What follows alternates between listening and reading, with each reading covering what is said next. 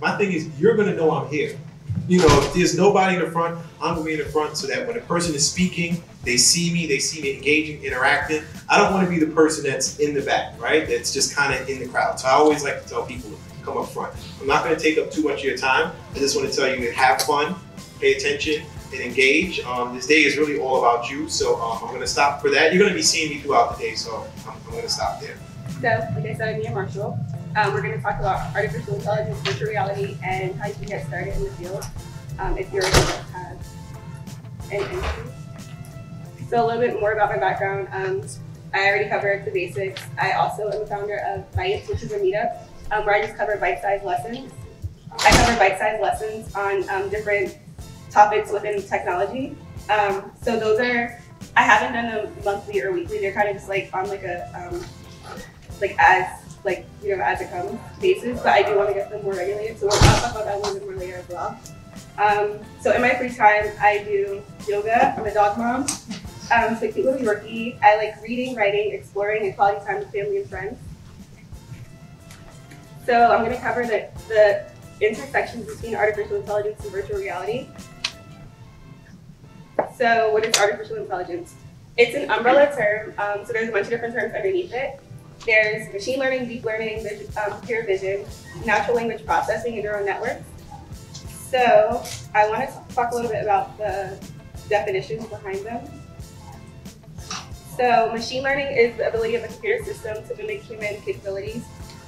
You kind of improve the performance based on what you program it to do. So for instance, like if you're teaching a computer or a program how to walk, you have to teach it how to do like the basic function of first observing how walking,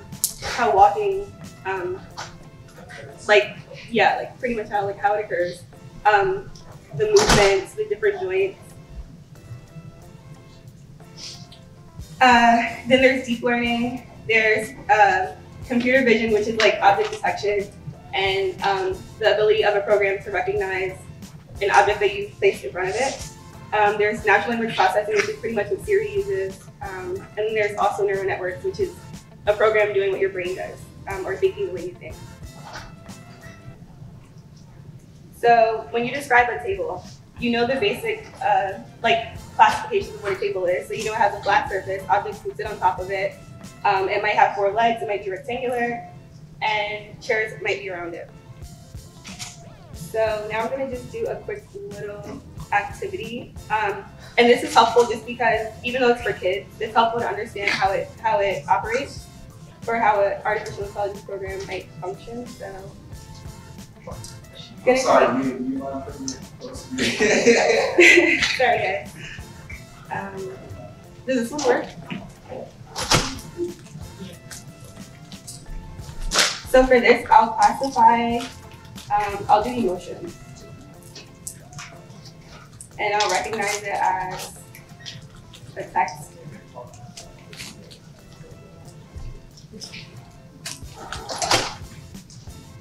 The link is machine learning. For kids. .co.uk.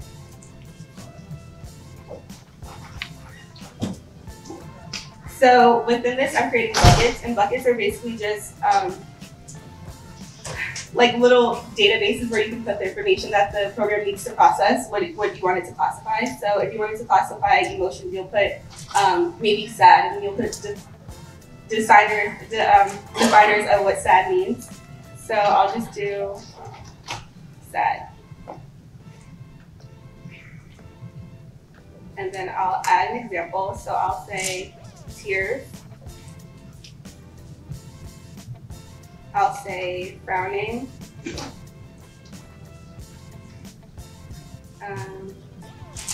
I'll say cry.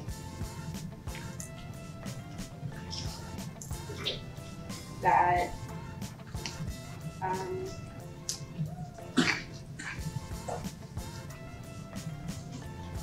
Okay, so these are just like input classifiers that the program would need to understand what you want it to understand, or what you want it to get from what you're inputting. So then you'll do learn and test.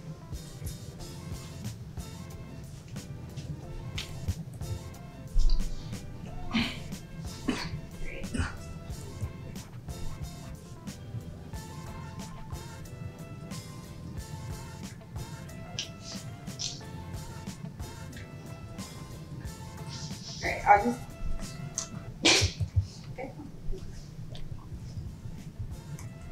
Okay, for some reason the entire page isn't showing, but basically what this will do is if you put in, I keep crying, I don't know what's wrong with me, the computer would say you're sad. So it would detect that you input a classifier that it recognizes and go from there.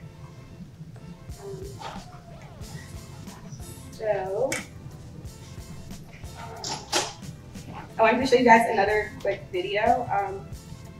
I'll kind of just tell you what's happening in the video. There's an old movie, probably before you guys were born, it's called AI, Artificial Intelligence. And in this scene, the little boy, he's mimicking what he thinks, I love this movie too. He's mimicking what his new parents are doing. So he's a robot, he's an artificial intelligent robot. And he's watching them eat, and he can't eat, obviously. So he's kind of just like observing. And he's like kind of taking it in. And then he starts to mimic what he sees them doing.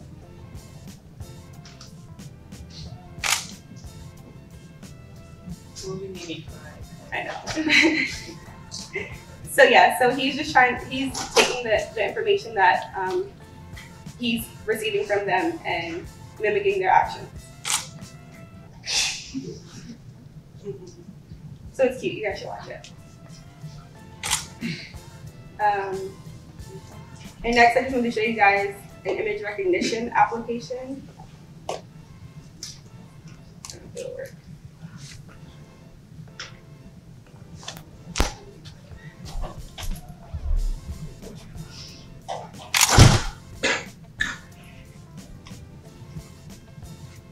It's fine. Can I add on something on the show? Sure. So there's this new movie called Aelita. You guys watched it? And like there's a scene where she's eating an orange, but she's a robot, but she can taste what an orange tastes like. So that was just like man creepy to me. So next, I wanted to quickly cover virtual reality, augmented reality, and mixed reality. So these, virtual reality is just like, you put a headset on and you can see what mimics real life, so virtual world. There's augmented reality, which is pretty much Pokemon Go, and then there's mixed reality, which is a combination of both. And this is just like a cool video on, probably can't show you guys, but it was a cool video on like a hyper-realistic scenario of mixed reality, where like the person's kind of just walking and they see like different things in their screen. They see the real world, they see people, they're going grocery shopping, they see pop-ups. It's pretty cool. And so the impact of AI and VR on the future, it'll impact every industry, as we know. Healthcare, automotive, there's already autonomous vehicles, smart glasses, smart homes. There'll be a lot of hacking, so cybersecurity will be really important. And then law and policy making as well. And how you can get started, you can join online communities, attend meetups. There's a bunch of resources online for free. There's YouTube, and then you can also seek resources from your school. I'm sure they have plenty of resources for you guys. And my meetup is called by Mia. I've done Intro to Python, Intro to Artificial Intelligence. I'm going to start online meetings soon and meetups. And then I also offer free one-on-one mentorship and tutoring. And that's all. Any questions? I know I had to kind of rush through this. All right, let's give it up for Mia. My name is Michael Brown. I'm the general partner at Settlement Capital. It's a $5 million early stage venture capital fund that invests in neuroscientists of color and other people who are of color who do anything in neuroscience. I'm a data scientist. My background is focused on neuroscience. But you guys are doing a lot of like tech stuff all day, so I thought I'd line it up a little bit with like Alexander Hamilton. Yeah. So who knows that? Does everyone, what I'm talking about? Yeah. Not the founding father of the play, right? Yeah. The same guy, two different things. So why don't we keep going? All right. How does an orphan, son of a whore and a Scotsman, grown up in a part of the forgotten clique in the Caribbean, impoverished and swallow, grew up to be a hero and scholar, the $10 founding father without a father got a lot farther by working a lot harder, by being a self-starter by 14. They put him in charge of a trading chart. And every day, while slaves are being carted and carried away, There's so many different styles, right? they still borrow. But word got around, they said, this kid is insane, man. Took up a collection, just to send him to the mainland, go get your education. Don't forget from whence you came. The world's gonna know your name. Hey. What's your name? Mo. What's your name? Mo. Alexander Hamilton. Come on, say it out loud. There you go. Alexander Hamilton. And there's a million things he has just to do it.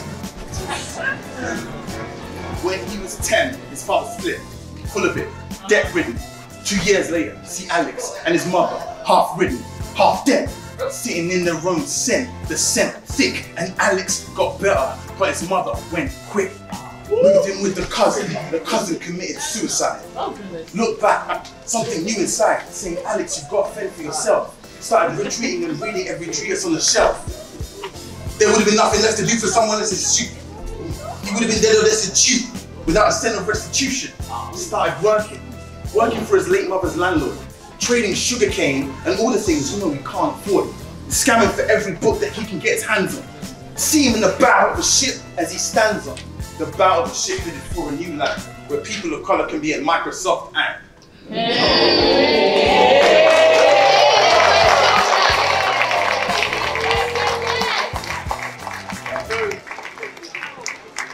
reason I decided to start that way, right, is on all the things you read about. I am the first black person in American history to do some of the stuff. You can Google this stuff, blah, blah, blah, blah, right? But I'm also just someone who likes to rap, you know? And I think, particularly in tech, you know, the video that we were just looking at was like people like Mark Zuckerberg, people Spiegel, and all these guys who like happen to be white people and can do whatever they want and also start tech companies. I really do believe that under what was supposed to be the 14th Amendment, right, and definitely the first, we should be able to do the same thing. So, like, it should be accepted that you can be both of those things. It should be accepted that you can be whatever you want. And that paradigm shouldn't impact your ability to raise money. It shouldn't impact your ability to have a startup. It shouldn't impact any of those things. And the reason that I think that's important is because, like, particularly the time that we're living in now, people seem to forget that, right? You know what I'm saying? So yeah, so that's the opener. I'll tell you a little bit about myself, and then I'll kind of talk about, you know, some of the stuff I've done. I think the main thing that kind of I wanted to do today was impart one message to all of you via that kind of monologue, and also what I'm going to say, which is that you can be entrepreneurs, right? And I think being an entrepreneur is a really, really, really, really important thing in this day and age, because it's the most scalable it's ever been, and a path to wealth creation, which particularly for people of color from a general wage wealth perspective, we've been left out, right? Apart from the brownstone babies, and there's a few of them, we've been left out. And this is the first time in the history of probably the country where that kind of generational wealth is accessible and scalable, right? You know, you start out, you raise money for it, you sell it for a couple $1 million, right? So yeah, so I'll tell you a little bit about me. So I grew up in South London, a place called Catford. Catford's okay, you know, it's kind of like the South Bronx. It's got its problems, it's got its good things, mostly a community of color. And I graduated school at a young age, and I went to university, and I graduated university at 19. And if you look online on my LinkedIn or whatever, you can see there's a picture of me like shaking Prince Charles' hand. That was something that was called the Royal Honours Programme. It's something I was part of as a computer scientist and able to graduate at 19. I then worked on the trading floor at Barclays in something called the Property Risk Control Unit, which is basically where I create financial products around property, multi-billion dollar products. And then I went on from there to work at Aon. Aon is the second biggest insurer in the world behind Marsh. And actually, there's a really interesting story behind that. I originally started Aon as a data clerk, even though I had a computer science degree. And basically what happened was, on my first week or so, I wrote some super simple VBA code that automated my entire department. So they promoted me from that to being a software engineer. And then I was there for 5 or 6 years. And then by the time I left, I was a senior product manager. I then went from there to work at Viacom, where I ran kind of content distribution for brands like TV and Nickelodeon, and worked with some of the stars you see on kind of Viacom's roster. And then I did that same thing for a short point at NBC as well. And then in all of this, something very particular happened to me, especially when I was at NBC. I was part of this entrepreneurial group called Breakout. So the best way to think about Breakout is like being 1 degree separated from some of the people you saw in that video. So like there are people in Breakout who are 1 degree separated from Mark Zuckerberg, 1 degree separated from Spiegel, 1 degree separated from VCs and funds and a lot of different things all over the place. And we went to Baltimore, and I got to meet this young man who was at this place called Harbor. And basically, his name was Amari. He was commuting from one side of Baltimore. He was an orphan commuting from one side of Baltimore to Harbor, and the other he was like 4.0 GPA, and he was living in a very dangerous environment, but doing really, really well. And the events around that, you can read about them online about me, inspired me to want to fight on behalf of people of color. And I realized in my jobs that I was doing before, I wasn't really doing that, right? Like I was benefiting myself, I wasn't really doing that. And there's an inherent amount of privilege that came with that I recognized and that I needed to fix. And so I created something called Film Funder.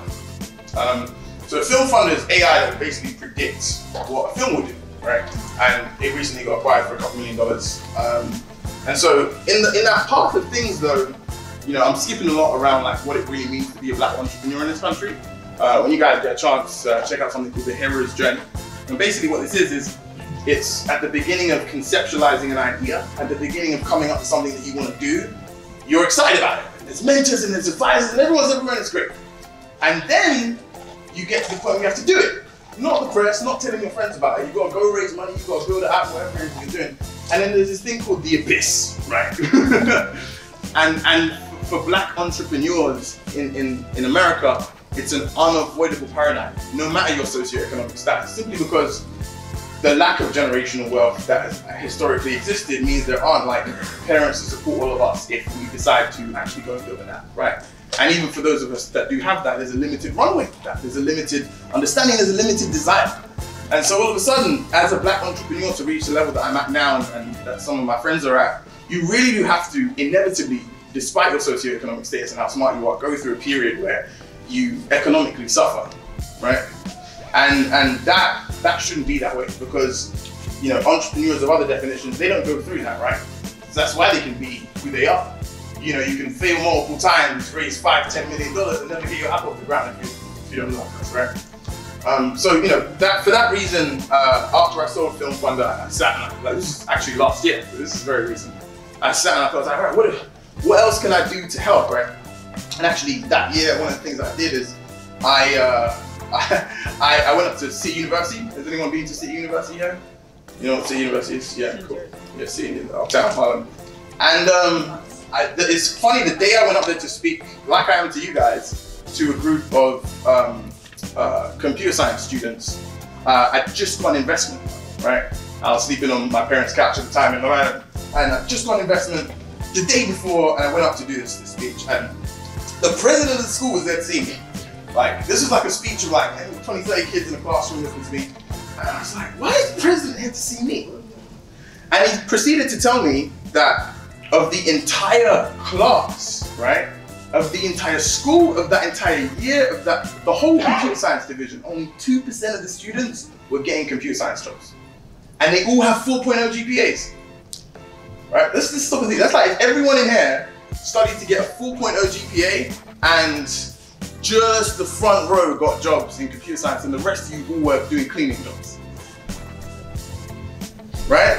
And like, for where I come from, and again, it's stuff you can read about, I won't like harp on it too much because I want to try to be value generating in this conversation, but for where I come from, seeing that, it made me like personally angry.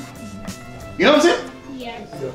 I don't think you read it. Do you know what I'm like personally angry? Like, and I was like, okay, I need to fix this, right? And again, I just funded, like things were difficult, but what I proceeded to do with David and the president of the school is every night we did resume mentoring sessions with every student. And I sent specific emails to friends of mine at Facebook, Google, Amazon, and we placed 300 people in jobs over the course of like 6 months. That's awesome. So like, this is really good. I should give credit. So David White, so it wasn't just me sitting there like in friends of mine, oh, let's get you a job, let's get you a job. There were other people helping me. Like, give credit. So that happened, and all this stuff happened, and I was like, all right, so something really weird is happening, right? Like, I come to places and I'm changing things, right? And yes, it's kind of because of my background. I'll talk a bit about my neuroscience background in a second. And yes, it's because I sound the way I do. And yes, it's because I can rap well, great. But like, all of that stuff shouldn't be the story of one. There's this fallacy called the exceptional Negro fallacy here in America, right? Also known as crack the barrel, right? Like, if you're in a community of black people or people of color, apparently only 1 or 2 people are special enough to be taken out of that community and given honor as human beings under the 14th Amendment, the thing that runs the country, you know? Alexander Hamilton guy did that. So you know, like, so I didn't want to propagate that. And so like, at the end of last year when I sold Film Funder, I was like, all right, how do I like change this on a societal level? And that's what Sentiment Capital, my fund, is about, right? I'm looking for black neuroscientists to invest in because neuroscience is one of the least understood fields by investors right now, but it's also one of the hottest. So if you think about like, you know, Mark Zuckerberg was out there. If any of you started a social media company tomorrow, you'd have to raise hundreds of millions of dollars to compete with Mark. And he's a touchy guy. I mean, I don't usually be raving about him, but he don't really mess around. So I was like, all right, what generational wealth-wise in tech can black people do to be able to create that kind of wealth that isn't clogged up by everyone else? And that happens in neuroscience, right? So that's also my background. At the end of kind of my career in the 9-to-5 world at NBC in 2016, I had some interest in neuroscience already. I'd done bioinformatics at undergrad, one of my computer science degree. And I was like, all right, let me do this thing.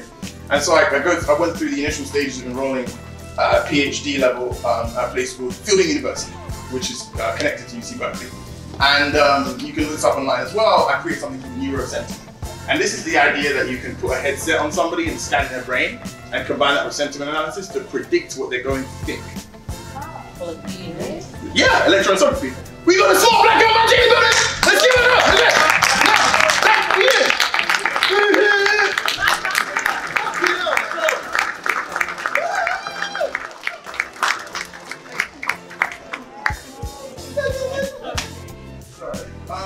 Anyway, so yes, electroencephalography, as you correctly said, which is spatial temporal understanding of your brain. And then fMRI, which cross-references that to be able to predict what's called voxels. And they're 3-dimensional parts of your brain that understand what someone thinks. And if you want to look up my work around that, just Google my name, or probably sentiment, C-E-N-T-I-M-E-N-T, which is a lot easier. Or just follow me on Instagram, Mike Fisher. So I did that, and then as I did this, something amazing started to happen, right? I had tried to kind of raise money around Film Funder. I tried to be an entrepreneur in other areas, but people just really started to take me seriously with this thing, right?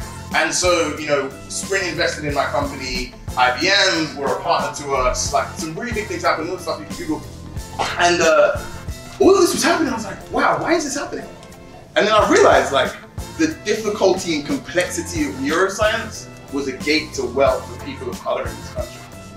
And so that's why I created my fund. We're in the progress of making a few investments, and that's what I wanted to do. I wanted to take all of the knowledge and all of the expertise and all of the access that I built up and like find a way to make change at a societal level. So that's Sentiment Capital, that's where I am today. And you can check this out, which is pretty cool as well. We just won, actually, again, kind of back to the crabs and barrel fallacy, but we just won a competition at MIT a couple of months ago with something called Brain Rap. And basically what this is like sports science to rappers.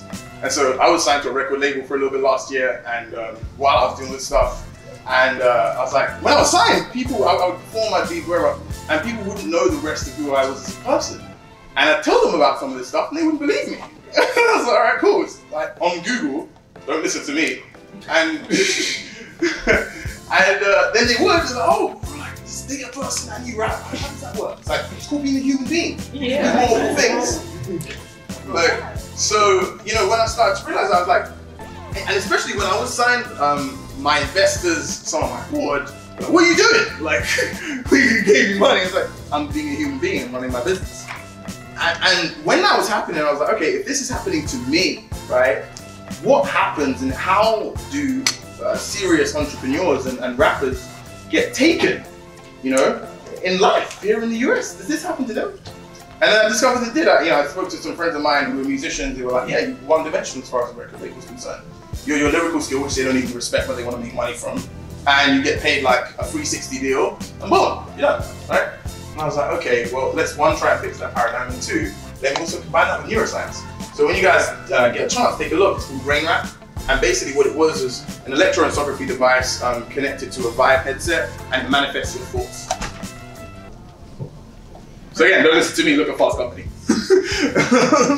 So we did that, and we won this thing called the People's Choice Award at MIT, which had never been won by anyone black either. And it was a mostly black team, and there was like a lot of white people there, so I had to look very hard.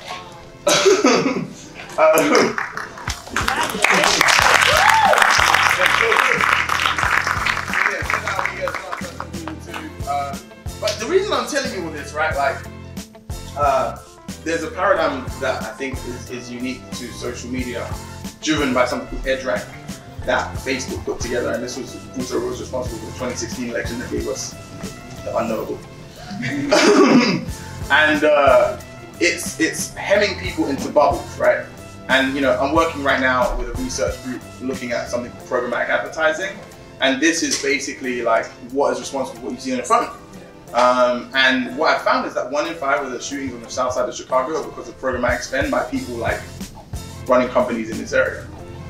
So let me break that down. Like, there's somebody at Ogilvy and Mather or IPG Media, or even Google or Facebook, well actually Facebook isn't social, so Google, buying up programmatic segments about FettyWap, and there's nothing wrong with FettyWap, but what's actually happening is FettyWap's being retargeted to some kid on the south side of Chicago who gets up, who's already poor, maybe he's an orphan, there's a whole bunch of stuff happening in his life, and all he's seen is FettyWap, all he's seen is drill music, and all his friends are only seeing drill music. You're on the bus, you only see drill music and FettyWap. You get to school, you only see drill music and FettyWap. Nothing about scholarships, nothing about how to access resources, nothing about any of those things, right? And that's happening because they're easy segments to buy to make money. So, you know, we found this, and you know, things like that are the reason that there are some of the inequalities that exist in the world, and particularly in the United States, right?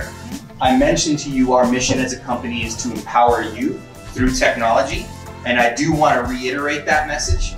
I already talked to you about how great tech jobs are, how they're the most highest paying jobs out of college, how they're the jobs with the highest potential to make real impact in the world, the most collaborative jobs, the jobs that offer you the most stability and opportunity, right? But I want to talk to you now about representation. I want to talk to you about diversity and inclusion in the tech industry, because the tech industry needs to do a better job here.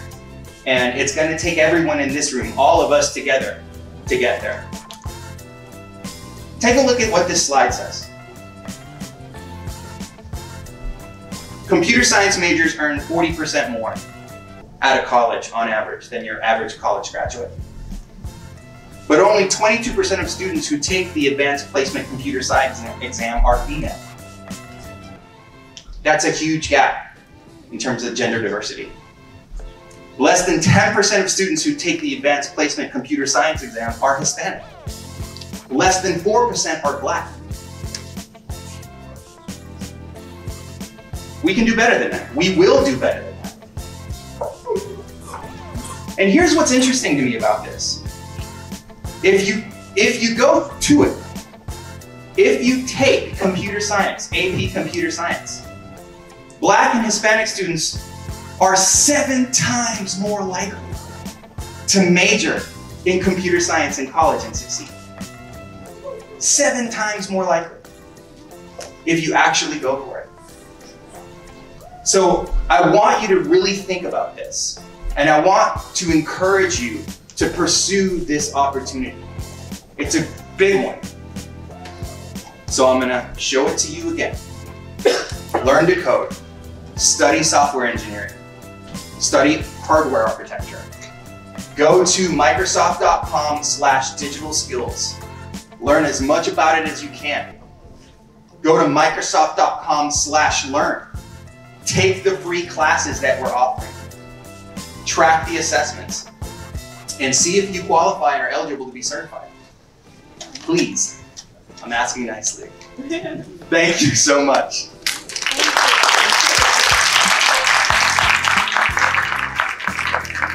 What is digital marketing? Put it simply, this is marketing on electronic devices. So many of you all who have phones, you get newsletters and different types of updates on your phones of different products. So you might download an app Instead of getting that news inside the mail, you simply get it on your phone, and they show you any updates that you need to have on the phone, and it's a simple process to download. So you no longer have to get mail and then re-send out the mail to the company that sent you the mail. Now you can just get an update on your phone, and then you'll be able to update or install the new technology. Moving forward, one type of digital marketing is SEO. So this is one of my favorites. This is what I learned while in college. And this is really where many marketing agencies come into play. So with search engine optimization, it utilizes keywords. So these words would be for McDonald's. They probably would have "I'm loving it," which is their slogan.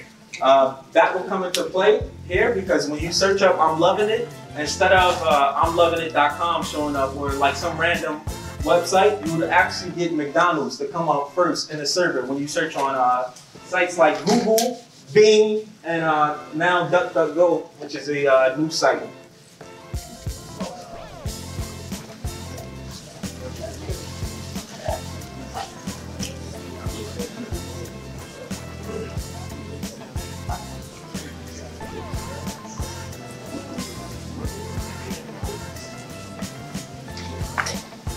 So another form of digital marketing, which a lot of people are capitalizing on right now, is social media marketing.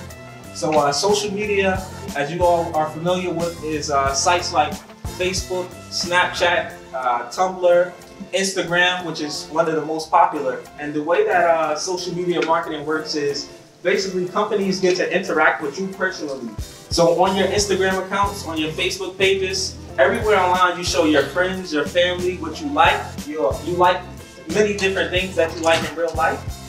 Many shows that you may like, you might post it on your Instagram account. And what does this do for businesses? This gives them a chance to see a little bit about your personal life, so it's more intimate. So it's less like newspapers where they sent you a newspaper or you went out and bought one and they really couldn't gauge whether their marketing worked. Now with social media marketing, they're able to track the marketing efforts, they're able to track who clicks on it, who sees it, and everything with social media marketing is all about data. So all your data that you put up online on your Instagram pages, people use that. So many companies use that in psychographics where they take a look at who you are. So your age, your gender, your race, many different things, and they use this so that they can better reach their target market. So if someone had a dating site and it was for like, people who are in their mid-20s, they now are able to target everyone in their mid-20s and get in touch with them just through social media marketing. So this way you don't have a wide umbrella. And one thing that I learned with marketing is the wide umbrella approach is, I want to say that it's dying right now because you really want to get to your target market. You don't want to have to try to get to everyone because it's usually not effective.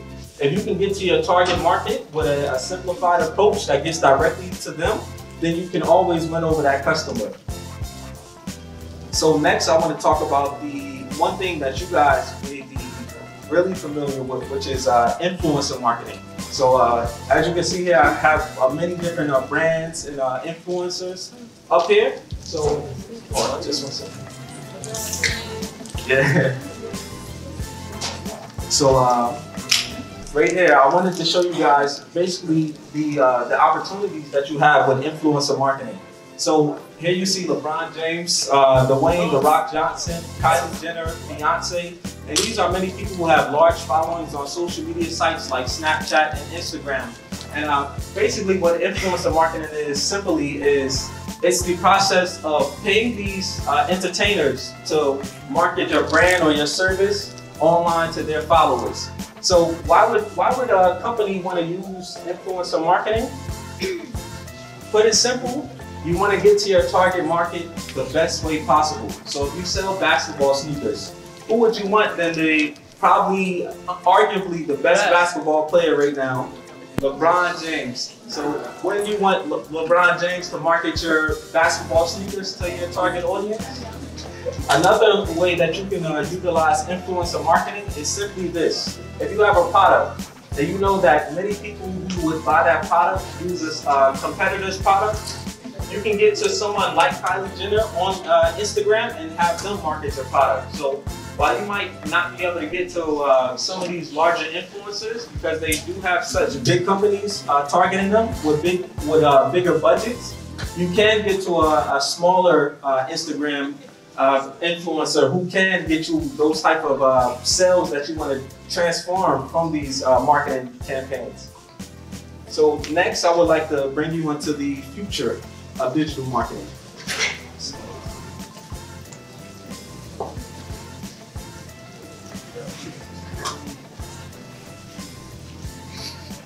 So the future of digital marketing is going to be largely impacted by VR and AR. So these new technologies are really game changers because they allow marketing to not just be on your computers, on your phones, but it's now going to be almost like in the real world.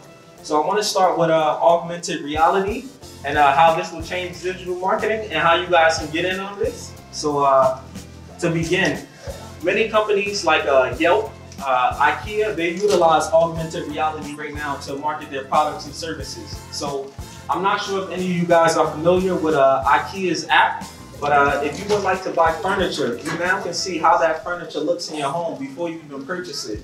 So why is this so huge? Because now you don't have to buy the product and have it in your home and then return it just to see if you like it or not. Now you can simply put up your tablet or your phone and really see that product in your house in real time.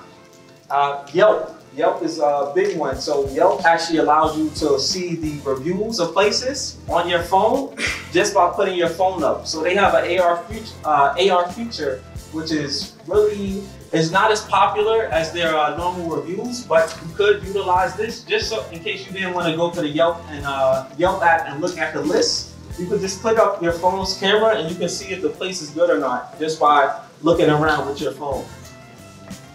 Next, I would like to get into the VR. So virtual reality is another big game changer for digital marketing.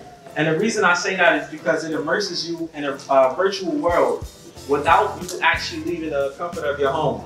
So if you wanted to go to on a roller coaster ride, you can simply use your VR headset to go on that ride.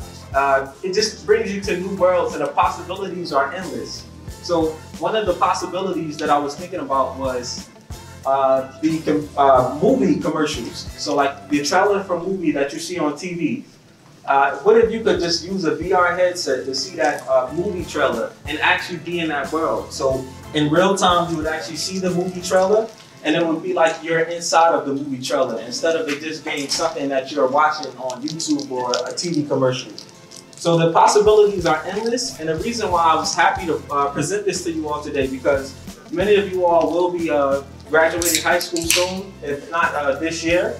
And these markets are relatively new, so they're just opening up. So you guys have a chance to start companies and help out older companies who don't know how to utilize this technology, and you're on an even playing field. So this technology is not really at its peak yet, but you guys can start learning how to utilize AR and VR technology and get it to that next level. So you might have pizza stores inside of your neighborhoods that they're a little bit outdated. You can utilize these new technologies to allow them to market themselves. So if you think about AR that I was speaking on, AR, what are possibilities that you could use AR with like a local restaurant? You can possibly help them showcase a new food item to people all over without them ever having purchased that food item. So just being able to get that real live product in front of customers' face before they actually purchase it is it's huge. And a lot of companies are going to capitalize on this in the future, and you guys can create companies and learn how to use that technology so that you can be early entrants in this market and make sure that you make some money with VR and AR digital marketing. So next, I would like to just motivate you guys a little bit more. So why am I here today? I just graduated college. So this is fairly early. Thank you guys.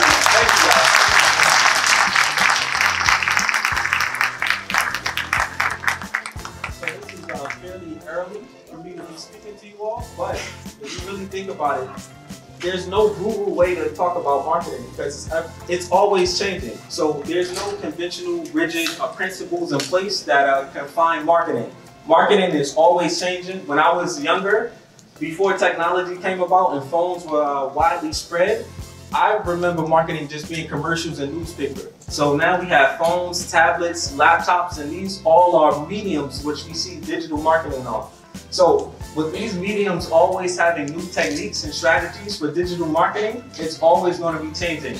There's many people who get into entrepreneurship who are 17, 16, 18, and they start digital marketing agencies. And what they do is they do the marketing for older brands. So you might know some people that are 50, 60 years old. They don't know how to use technology. They don't know how to use social media. You guys do. So that's where you guys come in, and you guys can make agencies partner up with each other and say, hey, let's do marketing for them. Let's take care of their social media accounts. And you guys can make money in the process of doing this and learn more techniques.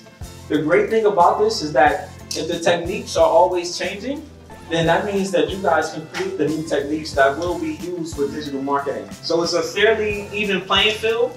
New entrants can get into digital marketing and utilize their skills of just technology, social media to make themselves some money and create companies that help other companies. Next, I would like to get into entrepreneurship in a little bit more depth. So just a lot of companies having being started by 18-year-olds, 17-year-olds, just handling social media accounts for businesses. I just wanted to just speak on that a little bit because that's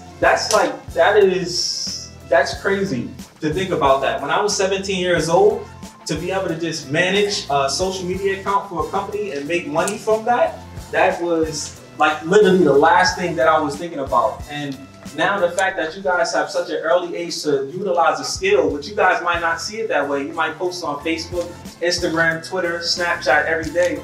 You guys might not see that as a skill, but learning how to utilize this new technology is impactful, and you can use your skills with this technology to make yourself some money in the process. Next, I would like to get into the route that I took, which was education. So I graduated with my degree in marketing, and I would say that there's a lot that you can learn. So marketing is not just what you see with advertising, commercials, digital marketing that we have today, but it also encompasses a lot about psychology and communications and many different other smaller things that go into that umbrella. And the reason I wanted to bring up this just going to college for marketing is because think about this. If you go to college for marketing and you learn about psychology in the process, you learn about your friends, you learn about yourself, you learn about how people respond to different things, you learn about how to market to someone, and you also learn about how to sell to someone. So that's a possible opportunity that you can grow skills that help you in any sales positions that you may have. Getting that degree helped me in a lot of ways because I always knew that marketers and companies knew how to target their customer psychologically, but I never really had a firm grasp on that. So if you really think about it, Apple iPhone, how many people in here has an iPhone? By a show of hands.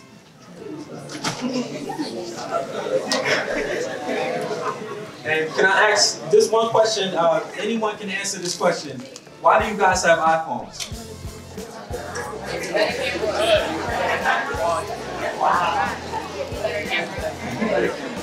Anyone else would like to answer? Would you like to answer the question? You can say it louder. They're better than Android. So everyone who said that they have an iPhone, how many of your friends have iPhones? Just raise your hand out. If you have an iPhone, how many do all of your friends have iPhones? So why did this trend come about? Can anyone answer that? Why did everyone buy iPhones, which came about, I want to say around 2011, 2012. Why did you guys decide to buy iPhones? Marketing. It was something cool to have, and this is where psychology comes into play. So brands understand that you like things that make you popular. So you guys are in high school, so I've been there before, so I know popularity is a huge thing amongst high schoolers. And just having that iPhone is just like, hey, we're part of this in crowd. So they understand that you guys want to belong to something. They understand that a group of you guys would like to be a part of another group. So the iPhone group came about because it was like I want to say a lifestyle brand. And this lifestyle brand means that if you have an iPhone, you live a certain type of lifestyle. And they were relatively expensive at the time, so you must have had money as well. So just learning about these different types of things in college really helped me understand marketing better. I also would like to say that communications, being able to target yourself and target your direct customer in a better way it's impactful, because communications, if you don't understand that, then you could risk going about having the wrong type of message sent to the wrong group. So if you're making a site that is for, I want to say like a young Black and Hispanic entrepreneurs, and you would like them to get funding on that site, if you don't market that, if you don't communicate the right message in your marketing strategy, you can risk getting to the wrong audience and being unsuccessful. So just learning about communications while you're in college is super impactful. Communications, psychology, learning how to use different graphic sites like Adobe Photoshop, Adobe Illustrator, and After Effects. These different types of things allow you to create your own marketing collateral and use that to market yourself. So I would, if anyone in this room is interested in marketing, I would say to start learning how to utilize Adobe Photoshop, Adobe Illustrator, Adobe After Effects, Adobe Premiere Pro, and a couple other softwares, because if you know how to make your own marketing collateral, it's kind of like, I want to say that marketing is holistic in the sense that if you know how to come up with a marketing strategy and make the collateral, it's just so much more impactful. So if you want to get a job in marketing, if they can hire you and you can say, hey, I can make the strategy for social media and I can also make the original content, it's just an added bonus for you to become an asset for a company. So that's all for my presentation today. And I definitely would like you guys to really look into marketing as a degree in college. And I also would like you guys to look into opportunities that you have for digital marketing and go to different companies and businesses that are in your local areas and just say, hey, do you guys have social media accounts? Do you guys need help with managing your social media? And see if you can come into play and help them out with managing their Facebook, their Instagram, and also make some money in the process. So that's all for my presentation. My name is Keon Dukes, and thank you all.